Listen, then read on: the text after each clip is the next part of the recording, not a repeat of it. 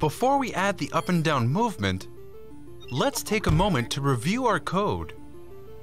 Currently, we use two if statements to check which key was last pressed. Our program will always check for both directions, no matter what. So if our direction is right, we're going to check for left, even if it's impossible for this to be true.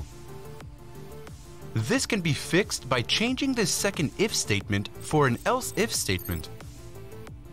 This else if statement will only be checked if the condition of the if statement is false. Let's add a second else if statement to check if the up key was pressed. Its code block must decrease the value of next y by 1. As a result, only one of these code blocks will ever be executed. The program will start by checking the condition of the if statement. If this condition is true, the program won't have to check the two else if statements.